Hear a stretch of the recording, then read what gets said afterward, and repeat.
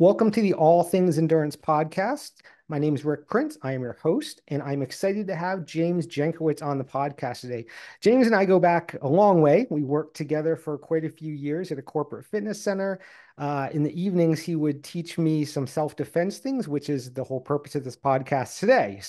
Uh, Unfortunately, we hear in the news more often than not, at least, once a month, unfortunately, about something unfortunate happened, often to women out on a run. Um, Again, often it's just very tragic news. So I felt that talking to someone like James would be incredibly important for our listeners to understand what to do if hopefully, hopefully not, but if they are in these situations, what to do about it. So James, welcome to the podcast.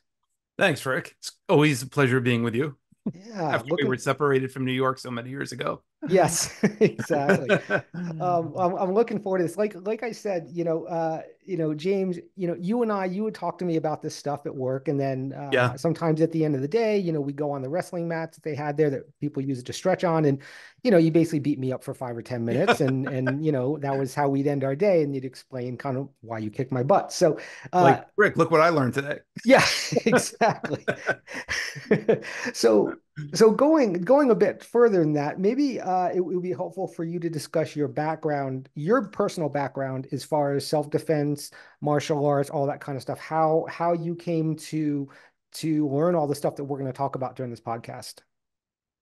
Absolutely. And I appreciate the opportunity to do this and share this information with you and your team and your crew because it's important to everybody, but you guys are in a particular type of situation where you are out as an endurance athlete, sometimes out for long times by yourself, and you're under stress because you've been training for hours and hours. So this type of information is going to be very germane for you. And to your point, yes, unfortunately, you hear these stories come up all the time about the female who was attacked when she was running and that kind of thing. So, real quick, my story goes back to when I was probably like 15 or 16, and I started taking a wide variety of martial arts, and I continued throughout decades. And interestingly enough, it did spawn for anybody who's old enough who's ever seen the movie First Blood. That movie intrigued me enough to read the book. And I remember in the book, there was a passage, for those of you who know the story, where the sheriff is teasing Rambo and kind of pushing him. And Rambo's thinking in his head at one point, I'm paraphrasing, but this is what he's thinking in his head. He's looking at the sheriff and thinking, you dumb hick. Like you have no idea that in 15 seconds I could break your leg in two sections and smash your Adam's apple into sauce. And I was thinking, even at that age, okay, where do I learn that? That wasn't being taught in anything I was taking, right? And so it piqued my interest that there was this like military type of training. And so I, like a lot of people, started that journey of fighting. And yes, a lot of different types of martial arts. They were all great. I learned a lot of amazing things. You learn athleticism, you learn timing, you learn coordination, you learn amazing social skills through fighting, and like really how to navigate yourself through, social situations appropriately and not resorting to violence. There's so many good things that came from it. But and I think I speak for a lot of people, still didn't have all my questions answered. I was still struggling. I was still like, okay, so I know how to do many amazing katas and I know how to tie my gi really well, but I didn't really know, I didn't have the confidence that if the proverbial beep hit the hit the fan, would I have all the skills necessary to handle it, one on one or multiple attackers or somebody with a weapon. And everything I studied did involve weapons, did involve multiple attackers, right? But I studied just enough to be confused. There's almost like a there's almost like an advantage to sticking with one system. But it wasn't until right around 2000 that a bunch of guys I know, where we used to work at the wellness center in New York City, asked me to film and to review this guy that was coming in from Las Vegas, who was doing a training for them. None of these guys had any background in martial arts, and they're like, "Hey, just why don't you come along? And we'd really be curious about your feedback on this guy. He comes from uh, military intelligence, and he has a really extensive background, and we'd just be curious to see what you had to say about this." And I knew 5 minutes in to his presentation, literally 5 minutes in, this is what I've been looking for. Mm. I had spent a lot of time, and again, I don't regret any of the time, but I'd spent a lot of time in what I consider storefront dojos, martial arts, strip mall, martial arts kind of thing. And, they always have the Taekwondo place and then the pizzeria right next to it. And it hasn't really changed since the 80s. So a lot of that. But it wasn't until I watched this gentleman perform and teach that I was like, this is an amalgamation of the very first question I had at like 15 years old. And it was a very unapologetic, non-gratuitous approach to understanding violence. And I always felt like I was being talked to about the topic of violence in an honest and forthright way for the first time. Mm. Not in a way to just string me along to get another belt or go to the next level in this system or that system. And I just recognized it because I'd been through so many different martial arts and I've had a variety of my own personal experiences at that time, you know, like any young dumb person does, right? You find yourself in trouble and you get into situations. But it was that's where it really solidified itself for me. And then I stuck to this guy like white on rice. And then I trained with him. I was fortunate enough to train with him relentlessly for a decade or so. And that's the time that I started teaching you and other people. And as you know, where we were working, it it grew. The self-defense community grew. And then they were sending me to other corporate sites in New York City. And then it just expanded. Then next thing you know, I'm teaching um, security division people. And then eventually one thing leads to another, and I'm working with some FBI guys, and the whole thing just kind of expanded from that point on. In addition to that, I was also a master tactical instructor for a non-lethal defense technique. I got certified in that, and that was just the opposite. That was all Mm. pain compliance, and that's the kind of stuff you use, as a bouncer and those kind of things. Just like as long as somebody's in a lot of pain and they comply. So I had that whole spectrum of basic pain compliance to all the way to escalating to maim, crippling, or killing another human being, and that's the spectrum, and that's what I stuck with for a long time and kept refining it. And I still teach it today under the Inner Athlete Training monicum because that's my fitness brand. And so that's one of the offerings I teach under that. But what really changed for me again was the fact that they weren't really teaching you any type of parlor tricks. They were teaching you things that really had impact, the kind of things that you can't really just go home and say, hey, honey, here, grab my wrist, and then like, it was the kind of thing that if you executed any of it, one of you would wind up in the hospital. Right. So that's the intrigue it had for me. And I found it for all the years that I've been teaching self-defense, it was like that body of information that just made what I taught so much more tight. And that's why you found like one good 4-hour session could really teach people very useful things as soon as they walk out of that class, which is something that I was looking for in Aikido, Aiki Jiu-Jitsu, Shotogan Karate, regular Karate, Taekwondo, Northern Shaolin Kung Fu, all the styles that I'd studied, Gracie Jiu-Jitsu, all great styles, but still had that lingering doubt. And it was this system that just sort of stripped that doubt away. Yeah. Well, it's interesting. I mean, even though I guess in totality, you and I didn't spend that much time, really doing this or talking about it, was still, quite a few hours we did this together, in totality. And even then, not really having an interest in this stuff and not really, I guess, caring, for lack of a better word, at least initially, it I immediately understood the impact of it and how it was different and how it could be extremely valuable.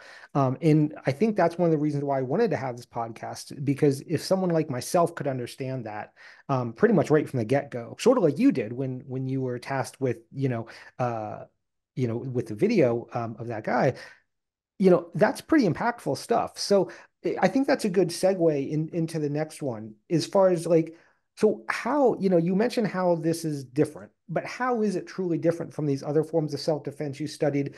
And why, in your opinion, when it not as far as like, sport, karate for sport, but when it comes purely to self-defense, when it's, you can't run away and you have to deal with a situation, why is what we're going to talk about today you consider the best method or the best way of dealing with a situation?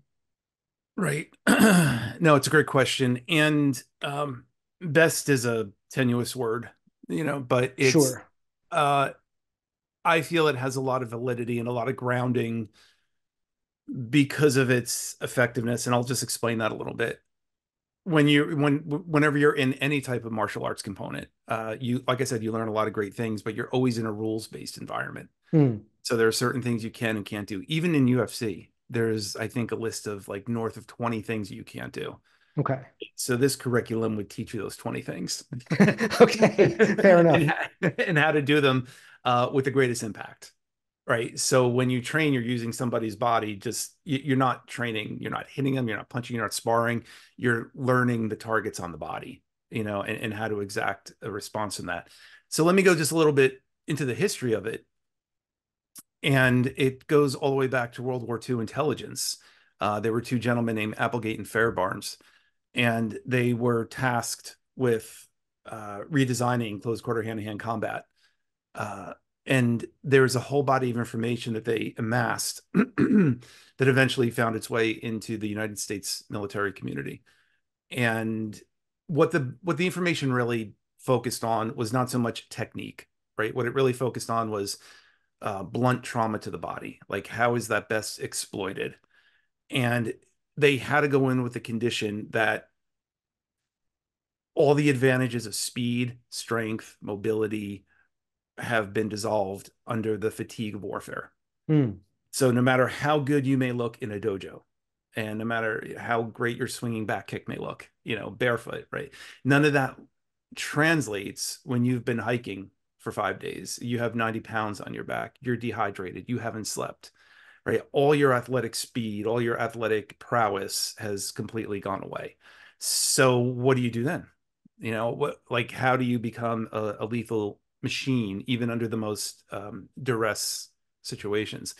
So it really came down to just understanding the anatomy and then how to best exploit the anatomy. And Hmm. then realizing that you don't need a lot of, there's always going to be somebody who's bigger, faster, stronger, no matter who you are in whatever domain. So there's no being that guy at the top, right? But you can learn how the body works, the nervous system, the afferent, efferent response, nervous system responses, and how to best exploit those. And those are they're systems of the body that nobody can defend against. Right. So like, no matter how big you are, how much you go to the gym, your throat is exposed and it's an extraordinarily vulnerable part of the body. Hmm. And it doesn't take a lot. It takes just one good shot to the throat, to crush a trachea. Right. You have the vagus nerves going through the side of the neck. These are all targets. Ears, just knowing how to slap an ear, and you don't need to practice slapping an ear. If you can clap really loud, you can already slap an ear. So it's knowing that even under the most fatiguing situations, you still have this advantage. If you know how to use your body weight, if you understand the parts of the anatomy that you're going after, you just put those two things together, all your body weight, find one or two targets that are available to you at the time, make those targets your universe. And once you've done that, and this is the thing that makes the real difference, is you've created an injury in the person, right? So you haven't punched them and they're like, ow, right? You've hit them in a vulnerable part, and now they are rendered dysfunctional because they have an actual injury. So when you injure the human being through the tool of violence, and that's the vernacular that I was trained in using, right? So it's understanding that violence is a tool that's just as much at your disposal as it is the predator's disposal. We have an impulse to stigmatize this stuff, right? We have an impulse to say, well, that's only the domain of the bad guy. Only the bad guy would use violence. I'm a good guy. I don't use violence. You don't know. You don't know until you're in that position, where you're going to be or how you're going to, respond to those situations. So understanding that violence almost the term violence has a lot of gravitas to it socially. I understand, and it should. But by the same token, you have to understand it's just as accessible to you as it is to the person who might be looking to attack you. And I'm a history buff, as you know, too, and background in philosophy and all that kind of stuff. And I think what's helpful to sort of understand here is there's a physical application, but there's the mindset. And a big part of the mindset is really looking at, if you look at history, for example, there's some historians that say if you really want to understand it, look at it through the eyes of the perpetrator, right? Try to look at it through Hitler's eyes, through Stalin's eyes, through Pol Pot's eyes, right? And the insight you get will be pretty interesting. And this is what I kind of teach in the system. If you could look at it through the attacker's eyes, and then you can flip yourself to actually be that person and do those things, you're looking at it from a completely different paradigm. So now it's no longer somebody attacking you, you're assuming the role of the victim. You realize that you have just as many tools and resources, even if you don't have a weapon. Like there are just so many ways you can use your body to affect change and do irreparable damage to another human being. And it doesn't matter how big you are.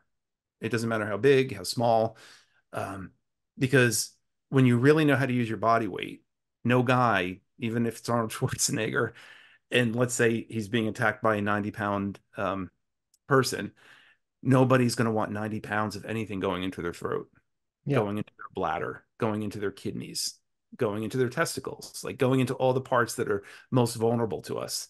And like I said, you can't insulate that. You can't train that in the gym to insulate yourself from that kind of trauma and that kind of damage. So what makes it different is it's not really a rules-based system in as so much as it's a almost like an academic undertaking in understanding trauma to the body. For example, on average, how many degrees of hyperextension does a joint generally have to go before it breaks? And then how do we exploit that? Exactly how far does something, a thumb or some other object, have to go to an eyeball in order to enucleate it, right? So it's understanding these kind of things, and you'd be surprised that it's pretty easy to do this once you get past the psychology of it. Yeah. And the psychology, it's one thing for us to have this discussion now and to practice these things in the safe environment of a class or to watch the digital product that we're going to create, right? But it's a different game when it's really happening, Sure. so Sure. you might be surprised at what you're capable of, Yeah. in those kind of situations, especially if you have a child, who you're trying to protect, or a family member, or another loved one. Yeah. You might already have the proclivity to go berserk. And what you would learn here is just how to be very precise and how to use all that adrenaline Yeah. to go in, literally like taking the screwdriver to the glass, Yeah. and doing that little screw in with that kind of precision, and understanding the targeting of the body and taking all that force and energy and going into those targets with that kind of attention. Yeah. And you'd be shocked at how quickly you could end something because you've injured somebody. Yeah. Again, you didn't ouch them, right? And nothing we teach in the system can necessarily be countered, right? Hmm. Violence can't be countered, right? Violence is violence. It's a baseball bat to the side of the head. Yeah. It's a rock to the side of the head. It's a heel stomp to the throat when the person's lying down. It's a one-way street. Violence is not two-way. General rules-based fighting is two ways. Yeah. There's a block, there's a defend, there's a block, there's a defend. But when you look at it through these eyes, it's a completely different narrative. It's just Yeah. violence, and it's something that's wired in us. Like we just have been doing this since day one. It's whether we were trying to steal somebody's food, land, whatever. And the last thing I'll say, because I know we have more questions, is just the people who have been most successful at this rarely have any background in this at all, Yeah. right? They haven't trained this way. They just had the intent at that moment, for whatever reason, to pick up the knife, to pick up the bottle, to pick up the tire iron, and just smash somebody. Yeah. And they just got it done. And that's what, in this particular field of study, that's how we learn. It's prison security footage, it's 7-Eleven parking lot security footage, it's looking at, like, who, as gruesome as it looks, when you look at it academically, you're not looking and turning away like, oh, that's gross. You're trying to look at it critically and being like, who won and why? Hmm. Like, why was one person successful and the other person not? Right. And when you really start to look at it through those eyes, you really gain a completely different perspective on it all. Yeah, and yeah, again, I remember during our talks, I mean, yeah, I think to the normal human, right, hearing things to the normal person, hearing things like stomping on someone's throat or doing whatever, something that would be considered ultraviolet, it's not normal, right? It's not something It's that not but I think the thing that all of our listeners have to appreciate is, yeah, clearly you don't go around doing that every day, but if you're in a situation it's where it's either essentially you or them or something is seriously bodily harm or death could come to you, that's when you utilize these tools. And I think, and again, I remember one of the things that stuck with me when we were talking about this, way back when, was that so many people think, well, this person is coming at me, and they sort of put it in this, like, look, they wouldn't be doing these horrible things if they were just a normal human, and they thought like, yeah, like you basically, for lack of a better word, if I remember correctly, I'm paraphrasing, you basically have to get down to their level, like what you were saying, and kind of approach it from their mindset. Look, they don't have a problem smashing me over the head with a bottle, so what am I going to do then? Like, me just, giving them an ouchie, as you said, and punching them on the shoulder is not going to do the trick. So I think so much of it, as far as understanding this concept of violence, as you put it, really is a mental shift to be able to kind of wrap your head around it. 100%. And I remember having this very conversation with you. We were talking Yeah. about the ATM machine, Yeah. right? So you're getting money out of the ATM machine. Somebody holds a gun or a knife, and you're thinking, well, all right, if I just give them the money, they'll go away. And maybe that'll work, right? I'm not saying don't do that, right? But I'm just saying you also have to understand that you're imposing your value system, your moral, your Yes. ethics, your understanding of life and how you socialize through this world uh, through your eyes. And you're hoping that imposing that and agreeing with them will get you out of the situation. And again, maybe it will, right? I'm not saying it won't, but you also have to be careful because you wouldn't be holding somebody up at the ATM to begin with, Right. right? So this person Right. has already sort of like transgressed those boundaries, those Yeah. social boundaries that we've really established. And as you know, so much of our dialogue is visual. It's like 75% of how we communicate is visual, right? Yeah. So it's the to the sociopathic predator, like they don't go for those cues. Yeah. Yeah. You're at the ATM machine. The next thing you know, you open your eyes and you're looking up at somebody above you because you were knocked out, Yeah. right? These are the kind of people, the kind of people you're learning to fight in these situations, not defend. We could talk about that in a second, but um, really constitute the sociopath, who is really probably less than 1% of the population, but that's still Mhm. millions of people. Yeah. And it's those kind of people who could stick a knife in you and walk away and sleep like a baby and not think twice about it. Sure. That you're learning how to um, protect yourself against. Yeah. No, it's Right. such an important distinction. And if I could just say this too, the reason I'm careful about not using the word defend, and that's why I don't even like to call the workshop self-defense, I like to call it self-protection, but basically because words matter. And the Yep. second you say defend, you've already put yourself in a position where you're the one being attacked. Mm, Right. So interesting. Yep. you don't even want to use those words, in a real life or death situation. You're never defending anything. It already puts you behind the eight ball in terms of what's going on in that particular situation. You Got it. are always attacking. Gotcha. Gotcha. No, yeah, words do matter. That's a very important Yeah. distinction. So we don't use the words defend. We don't use block. We don't. It's just you're either injuring the person or you're not. Yeah. You know, Yeah. it's like the Star Wars character. Oh, I forget who's the little green character who had the Yoda? Yoda, yes, who had the thing about try, Oh right? yeah. Try and not try, right? Yeah. It's either you're getting it done or you're not getting it done. There's Yeah. no in between. Right. No, there's no Right. trying, Yeah. right? So Now, that's now every time I think about this stuff, I'm gonna think of Yoda beating me up Yoda. now. Yeah. I hope that doesn't Which, give you nightmares. yes, it probably will. Wake Um, up in a cold sweat. I dreamed that Yoda was stabbing me to death. so I guess again, that's a good sort of way to move on to the next question. So, of this model of that we're talking about, what are some of the most important aspects of this model of attacking?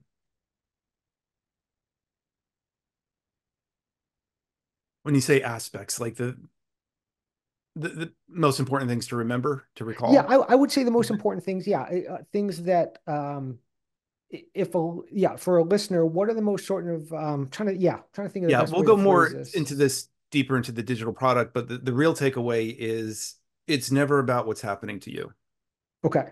because that's where people get stuck. Okay. Somebody puts them in an arm bar, or a bear hug, and they lift them up and they do that kind of stuff, right? And then you get very defensive. And then you're thinking, okay, how do I get out of this? Right. Whereas what we would teach in effect is, okay, boom, I know where their arms are. I know where their legs are. Right. I know they're fully conscious. I know I'm fully conscious. If they really wanted me out, this was a really, really bad attempt to do that. Right. So it's about not thinking about what's being done to you. Boom, you're in that position now. Now it's yours. It's like, what can I now do to them? Got it. Right? Okay. I still have my hands available. I still have my legs available. I may be a little tight right now because they have me in a bear hug, but I still have lots of things at my disposal that I can use in any given second Okay. to to wreak damage on them. Like once you understand the anatomy and where the targets are and what to expect when you hit them successfully, then it really just becomes like a game in effect. It's whack-a-mole.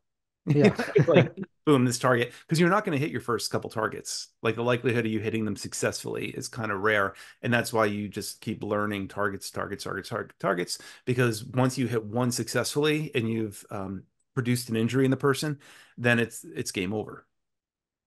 So yeah, that would be one big takeaway. It's not Okay. about what's being done to you. It's always about what you can do to them. Okay. Because a Got lot of it. people freeze at that one point, Sure. you Sure. know? Because that's what's typically taught, right? Like if this happens, it's very situational specific, right? Like, okay, let's say a traditional self-defense model. Again, I'm just assuming someone puts you in a bear hug, someone does this, someone does that. Okay, if you're in this way situation, do this. If you're in this situation, do that versus have it be, target focused. So like, okay, what do I have at my disposal, based off of what I learned? Yeah, exactly. That plays into weapons also, right? If somebody happens to have a blade, like nothing changes, right? You Hmm. you don't automatically have to take a Filipino knife fighting course to know how to affect change if you have a knife. And you don't have to become a knife fighter, right? You would still use all the same principles, except now you have a weapon, and the weapon can obviously do a lot more penetration, a lot more tissue damage than your bare fist can. Right. So net, nothing changes. It's not like you have to learn blunt weapons, projectile weapons, edge weapons. It's not like you need to take separate courses and all these, Yeah. right? Because it's It's about the a, body, right? It's it's about about the like body, the, right? the, And the I'll targets on say the this body. too, Rick. It's about understanding what the threat is, Hmm. right? So when somebody, and I'm not saying knives aren't intimidating. Like I have taken knife fighting courses, right? They are, even archetypally, they're just very, very terrifying, right? But when you understand the threat, at the end of the day, when you have the presence of mind to understand the knife is not the problem, right? The problem is this person's ability to think.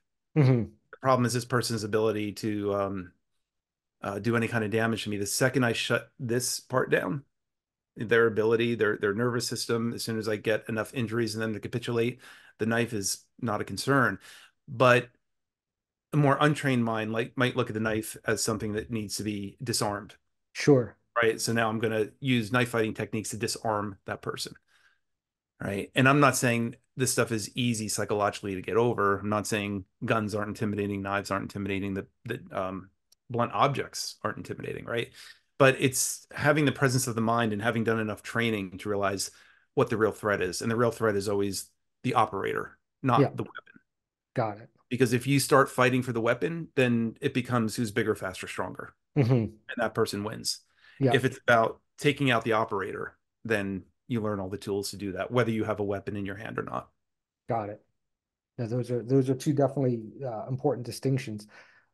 So the best possible thing is not getting yourself in these situations in the first place, right? And Yeah. and some things just happen, but certainly you can put yourself in harm's way by putting yourself, knowingly or unknowingly in some sort of unsafe condition. So knowing that this is an endurance sports specific podcast, endurance sports specific demographic, what are some areas? I mean, you're a runner, you've been a runner for a long time. And even though you know all this information, what are some Marathoner. things, yeah, marathoner, what are some things that you would tell the listeners of this podcast probably to avoid, if possible, avoid as far Okay, as so environments? I'm going to take it one step back and just talk about a broader topic, the idea of social versus asocial violence. Okay. And again, like I said before, we socialize ourselves a lot visually, right? And there's always this tendency when you see two guys flare out their lats, or they pound their chest or drag their knuckles on the ground, or these are the iconic images of don't invade my territory, right? So that's social. There's something social about that, right? You could maybe stare at somebody, and guys do this all the time. It's like guys have this sort of like informal nod, even if they're just like walking past each other with their significant others. There's this tendency to look them in the eye and say, hey man, that's good. There's this like social way of saying like everything's cool, right? And if everything's not cool, we have ways of looking at each other in a way that just sort of like, okay, back off a little bit, right? We have all these social cues. So that would be the domain of social violence, for lack of a better word, right? Two guys in a bar who are going at it for, 5 or 10 minutes. Think of the film like Roadhouse and that kind of thing, right? You have two guys who either really don't know what they're doing, or on some level don't really want to hurt each other. They're out on a Saturday night and they're been drinking and they don't want any damage, but they have all this alpha male aggression that's coming out in this alcohol induced environment, right? And I would even say that falls under the realm of social, right? And hopefully nobody gets seriously hurt. They shake it off, they buy each other a beer, and life goes on. um Asocial is just the opposite. Asocial is the predator we talked about, who comes up to you and puts the knife in the back of the neck, right, and then walks away and doesn't think twice about it. So understanding those two domains is important, and that lays the foundation for the question you were just asking. How do I avoid these situations to begin with? Yeah. Right? There is, I mean, I have a lot of background in this, right? But I will be the first to bow down and wash somebody's feet to avoid a fight, Yeah. right? Sure. Because it's like I understand what's at stake. I understand the emotional aspect. I know how quickly it can all go wrong. I know how easy it is, and we all know this on some level. That even if you don't really want to hurt the person, you might just push them to quote teach them a lesson, and then they could easily trip over something, crack their head open, and now you have a you know fatal accident, Sure. even though it wasn't your intention. So the whole idea is to never cross that line to begin with when it comes to a social environment.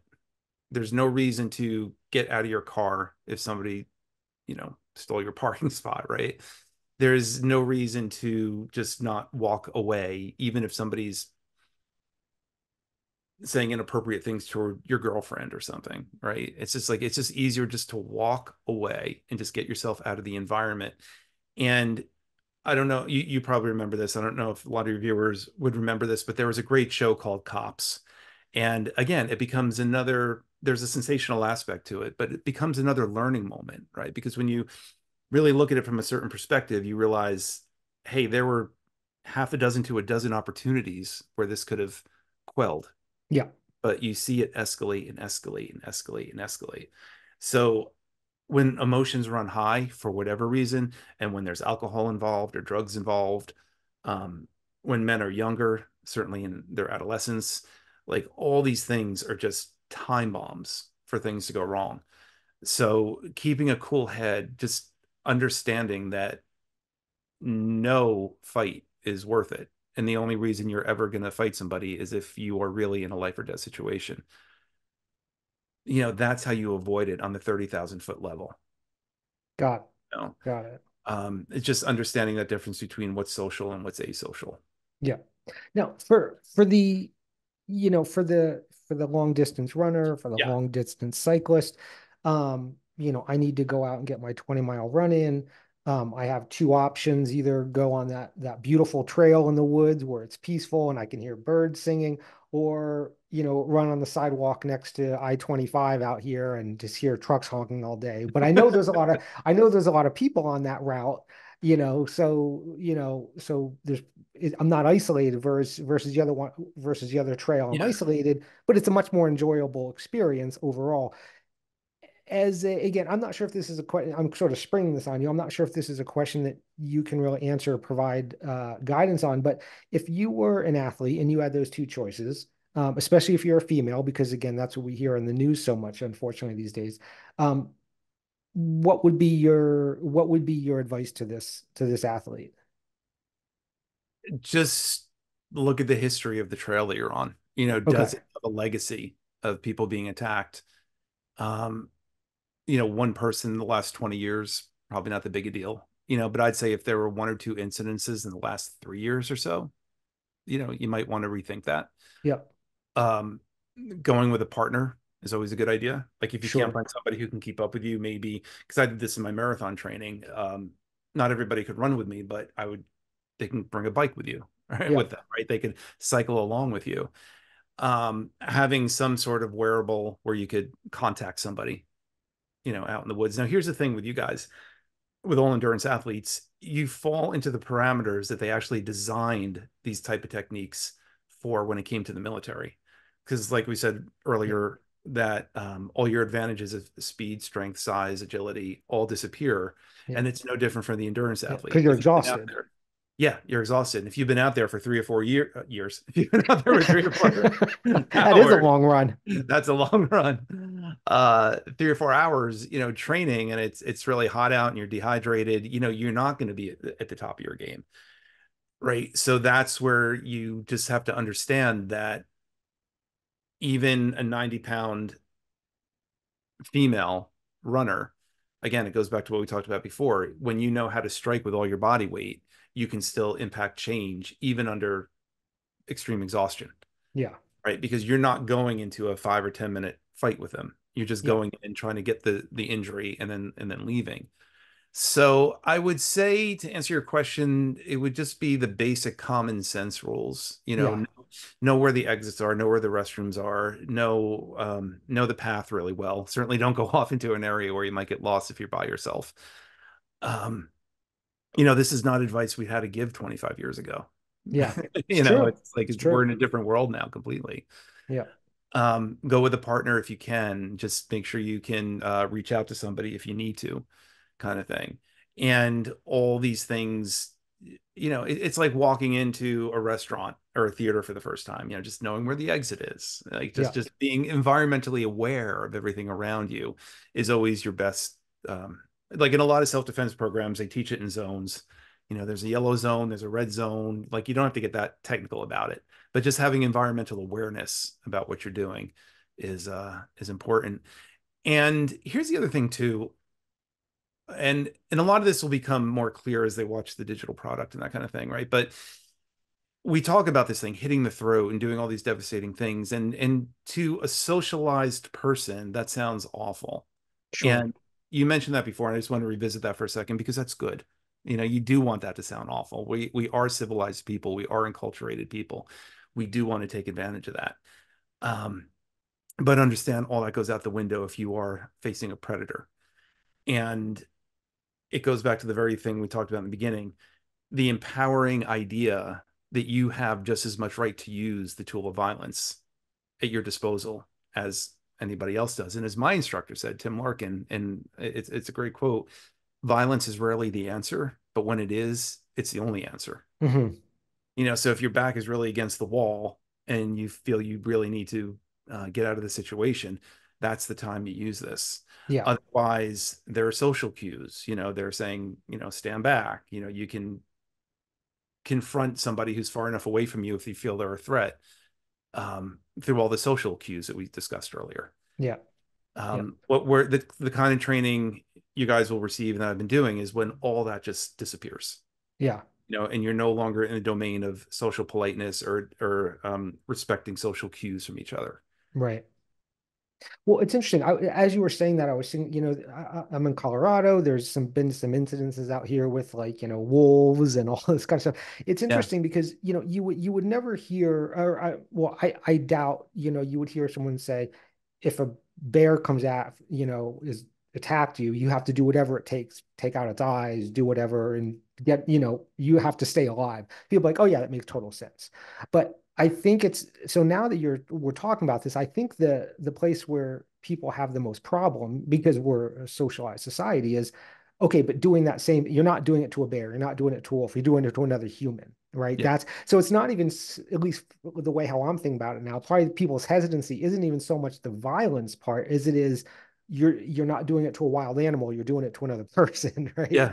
So Yeah. that's I because again, I don't think most people would take issue with doing the things that we're talking about to a wild animal to save your life, right? Some. Some, Yeah. yeah. We know like people from PETA would Right. Well, object to that, maybe right? maybe that's true. But no, it's a good point. And just I'll say this about that also is just to understand that if what's attacking you has a central nervous system, then anything we're talking about, could work. Got You it. could break legs. Now, animals are extremely obviously they're in a completely different domain. They have much more jaw strength. They have just much more strength in general, especially if you're talking about bears and wolves and that kind of thing. So, but the same principles would apply.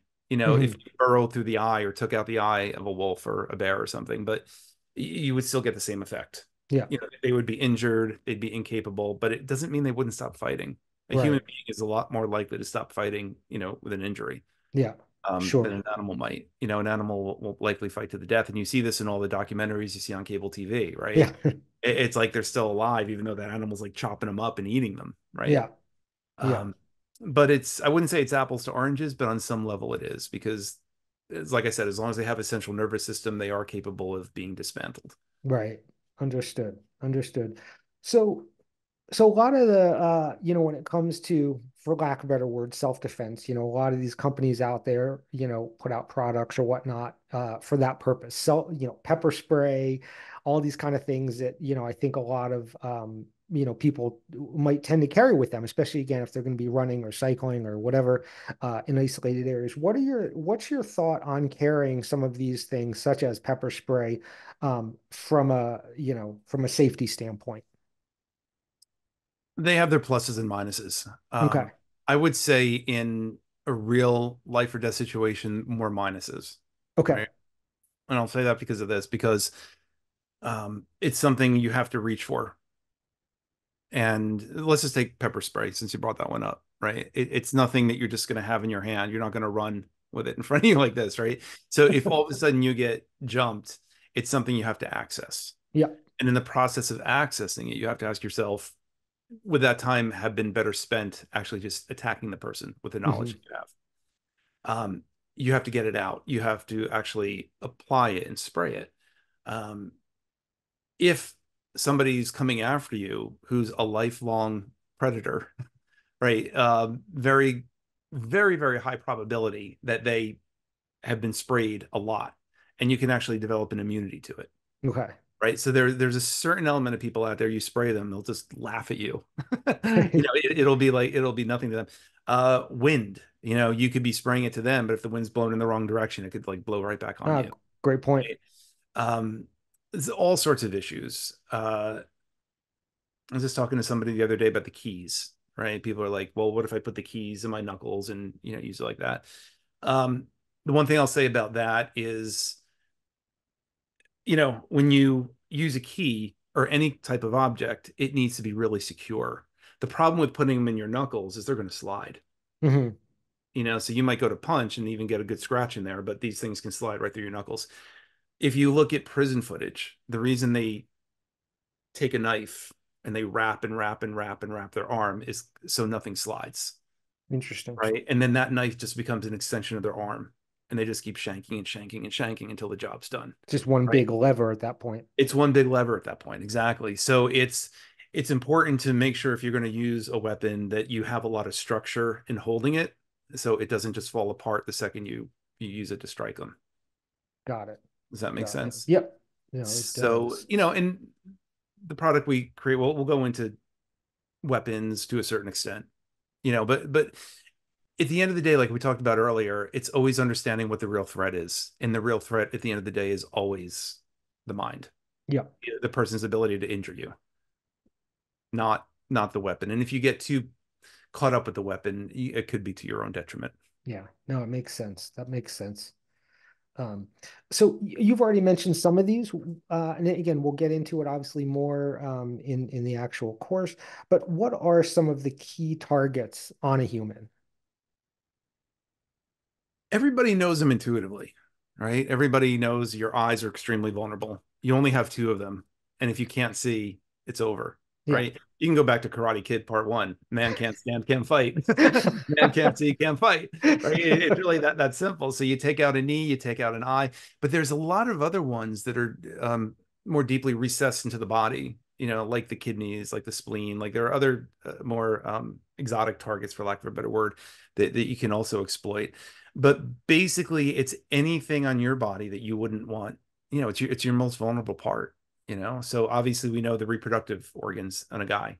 Yeah. The testicles, extraordinarily vulnerable.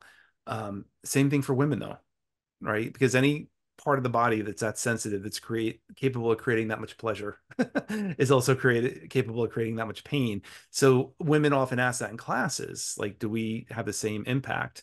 And women are far less likely to have the experiences we as guys have because we're external.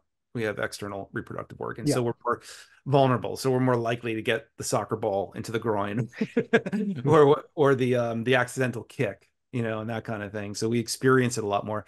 But for women who haven't experienced it, yes, if they get struck hard enough in the reproductive organs, that would be a devastating blow to them as well. Just a lot harder, to get that kind of response.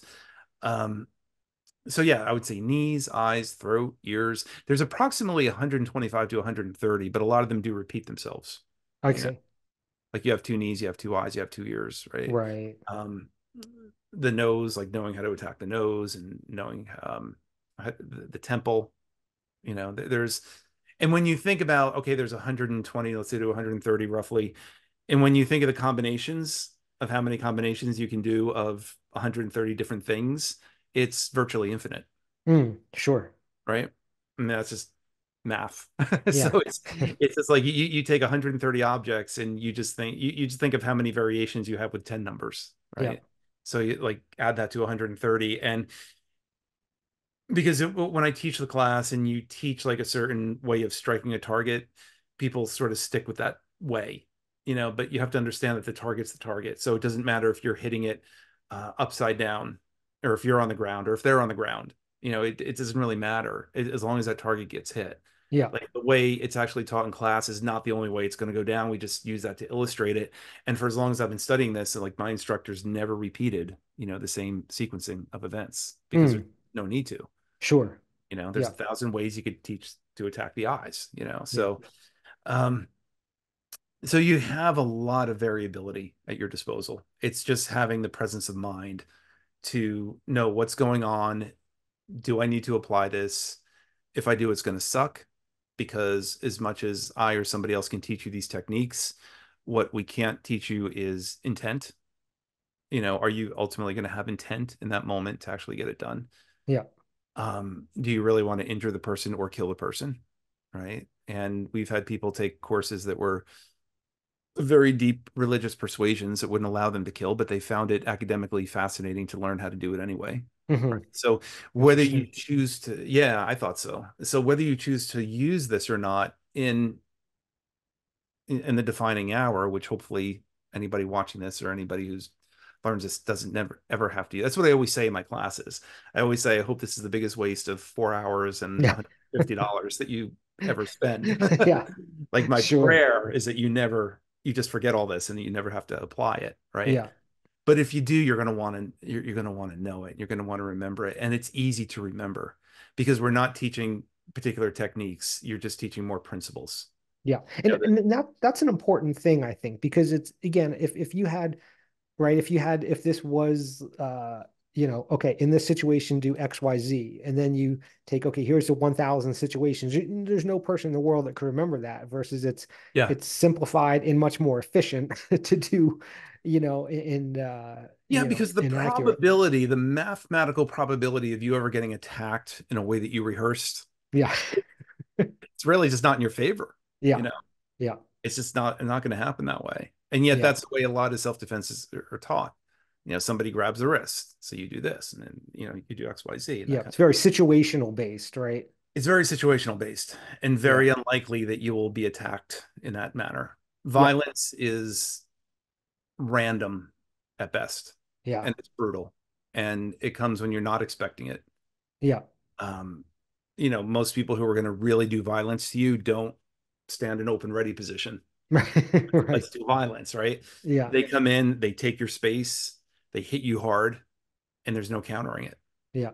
right? And that's the kind of thing we're talking about here. So the other rules-based environment and techniques don't really apply in this kind of Yeah. situation. And again, I want to also emphasize it, and I said this before, that the type of person who would do this to you is a very small minority of people, but they do exist. Yeah. Unfortunately. Yeah. So you alluded to this at the very beginning, and you mentioned this before that the reason why this style um, is so applicable to endurance athletes is because it was developed based off of where someone's exhausted and they don't have all those Yeah. typical benefits. So training for this, right? How would you train someone aside from knowing, okay, these are the different parts on the body, this is, all this kind of stuff. How do you train then to be exhausted? Do you go out and do a marathon first and then you and then you practice or is there like based off your training, is there an optimal way to train in does exhaustion even factor into it when you're learning this stuff? Should you train exhausted or is that not really a factor? It's a great, great question. So when you first train, you train really slow, Okay. like painfully slow, because you're using the other person's body to figure these things out. Okay. Speed is not the issue at all, right? Which is very counter to a lot of other types of fighting systems where you're trying to like boom, boom, boom, boom, get in there as quickly as you can and get out, right? You can't do that in this, right? Because you can't slap somebody's ear with full force. The only thing that changes between training and the real world is the velocity, the speed at which you do it. Got it. When you train originally, accuracy is all you're focusing on. Okay. That's the most important part is you're going really slow. Are you, do you know where the targets are and are you hitting them with your fist, with your elbow, with whatever part of your anatomy that you want to hit them with? Accuracy is everything, and that comes from going really, really, really slow.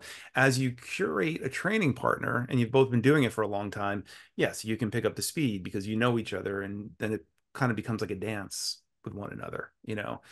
Um, because just as important as it for you to hit the targets, the person you're working with has to know how to give the right reaction because you're not going to hit them hard enough to actually get the reaction.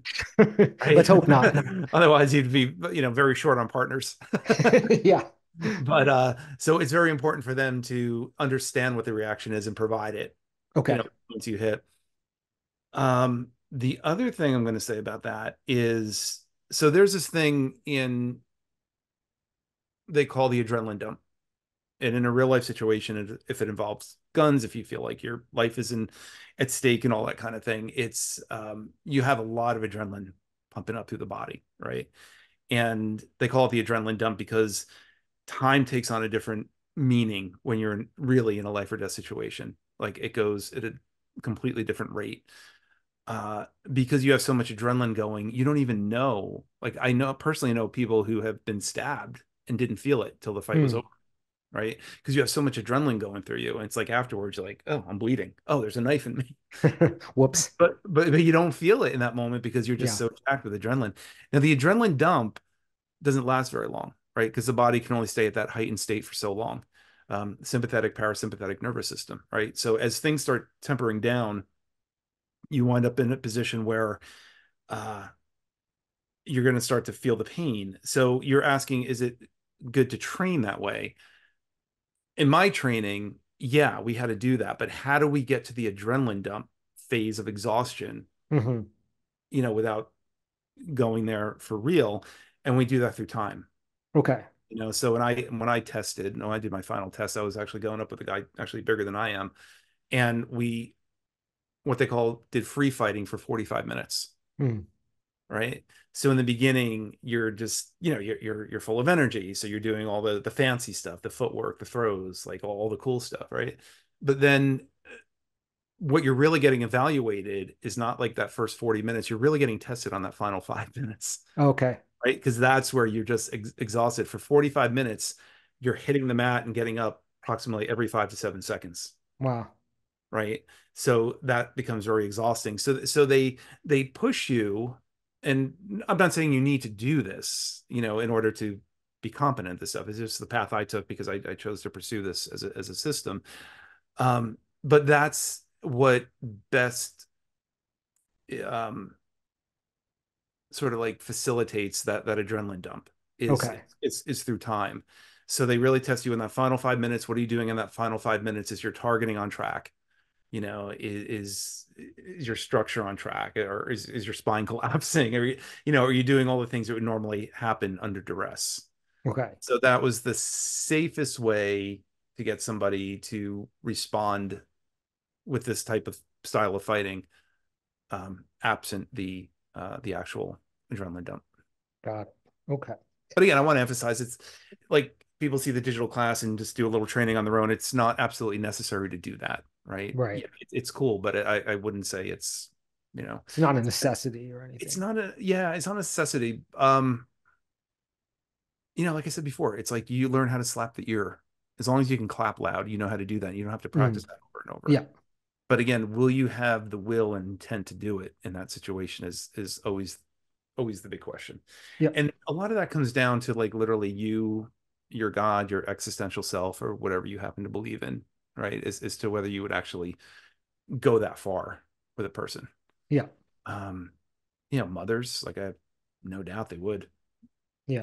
because if they're protecting a child, like there's no end to what they would do to protect a child. Sure. Fair. It's amazing what can come out of women when they're mothers, you know. Yeah.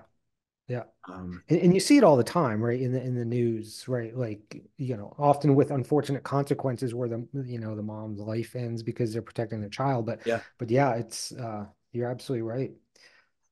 So you also covered this before, but I think it's important to reiterate for the last question here of this podcast, because I think, you know, while we're not, this is obviously for everyone, male, female, small, big, whatever, it's all applicable.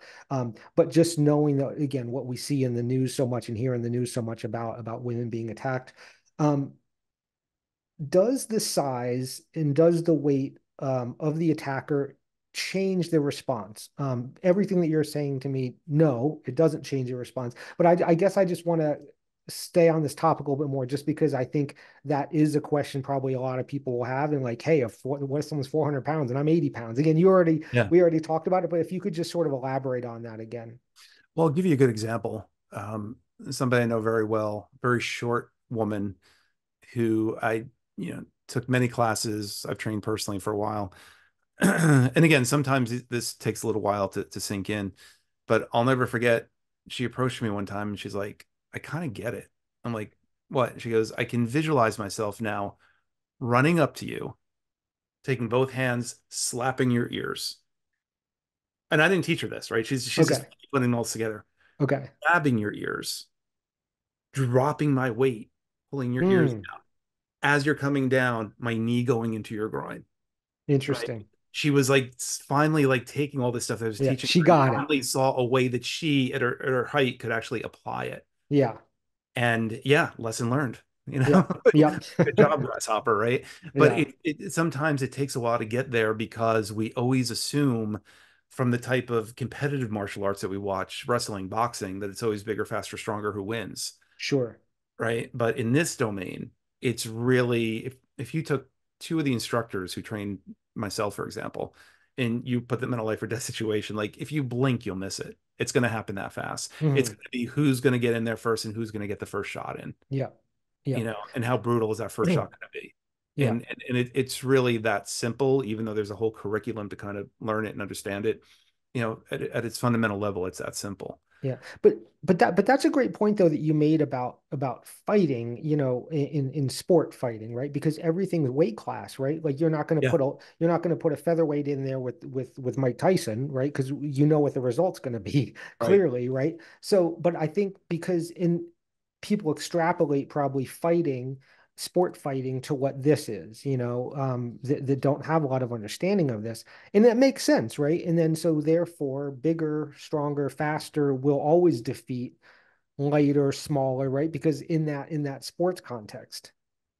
Yeah, yeah, because it's exactly to your point. You're always matching up weight classes, Yeah. Yeah. so it's very hard to get a realistic feel and take on what you're really capable of in those kind of situations, Yeah. because you're always seeing, you know, and that's good and that's great, and like I said, Sure. competitive fighting is amazing and I've done it myself. It's awesome, but it's not this. Yeah. It's apples to oranges. It's two completely It's apples different and oranges. things. Yeah, exactly, completely. And that's why the history of it was so fascinating to me. It started out, like I said, with these two guys, Applegate and Fairbairns, and they weren't looking at fighting systems. They weren't saying, "Oh, let's bring the best judo guy in here." I mean, they studied those things, right? But basically, it came down to, and Bruce Lee did this a little bit himself. Like, how do we distill the best out of all this to be the most devastating? The only difference was this body of work had a lot of money behind it and academia behind it and white papers written on it, and it really just became a course in like how to produce blunt trauma to the body, Got to it. exact one of the most devastating effects. But yes, so you're right, and I always, and here's the other thing too I've learned, especially with women, it's, and I'll just say this for all the women listening, it, like, you have the right to do this. It's your domain. It's your right to protect yourself. Women who might not be mothers yet might feel like, oh, I would never want to hurt somebody that bad, even if they're clearly hurting you, right? So you have the right to use this tool of violence just as much as the other person does. Yeah. And you hear these stories about these like women who are abducted, thrown in trunks and everything, and it's like, it breaks my heart, obviously, right? Because like, if I had if I had been in her life, if somebody else had been in her life and like taken the time to like teach her these things, you know, maybe she wouldn't have gotten into the trunk. Yeah. Maybe it wouldn't have escalated to that point, right? But the last thing you want to do in that kind of situation is not know what to do, right? Sure. So and that's why this gives you like a map of the body. So you're not just like closing your eyes willy-nilly and trying to strike and hope that something happens. Yeah. Once you understand the anatomy, you become very focused. That target becomes your entire world, Hmm. your entire world until it's over. Yeah. And you'll know it's over because they've been injured. And then it doesn't matter how enraged they are. If I've smashed somebody's medial malleolus in the ankle, right? It doesn't even matter if they're cracked up on cocaine or crystal meth or whatever. They're functionally useless now. Like, Yeah. they will try to stand and the body just won't support itself. And that's what we're looking to accomplish with this type of study and this type of understanding. Yeah. No, that's a great way to sort of bring it all together. So for the listeners that are listening or watching this, as James and I alluded to, James and I, or James specifically, I should say, is creating a course specifically based around this for all of our coaches and anyone that wants it. It's gonna, because of the importance of this, James and I decided we're going to be offering this course for free. It'll be on USCA's website.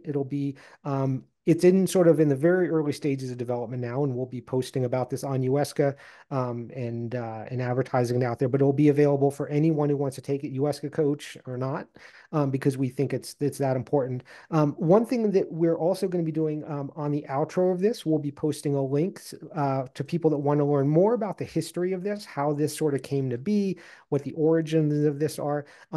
James alluded earlier about his website, InterAthlete. So we'll be posting the website URL to that as well. So James, thank you so much for coming on to this, and I Yeah, my hope we can pleasure. obviously do this again. Yeah, and if I could just say one last thing. Yeah, that part of the InterAthlete training brand is to go into the history of physical culture. So I'm happy to post this video that goes into the history of this fighting system, because history is important to me, right? Yeah, So it's always important to sort of know the root of what you're learning. And I think it's going to post like a 9-minute video, and I think if people take the time to watch it, they'll sort of see the origins of where this whole thing began. with two amazing guys back in like the 1930s and 40s, who were fighting in Shanghai during some of the most worst times and everything. It was just, but it's a really compelling story. And Awesome. I think it'll give them even a deeper perspective, in conjunction with the discussion you and I just had about where this all comes from and why it's valuable and how it's valuable. Yeah. Awesome. Well, thank you so much, James. And like I said, to all the listeners, we'll be keeping you all updated as things continue to get developed and once it launches for this course. All right. Well, thank you so much, everyone, for listening. James, thank you so much for being on the Thank you, podcast Rick. today. It's been a pleasure. Yeah. Thanks. Bye-bye.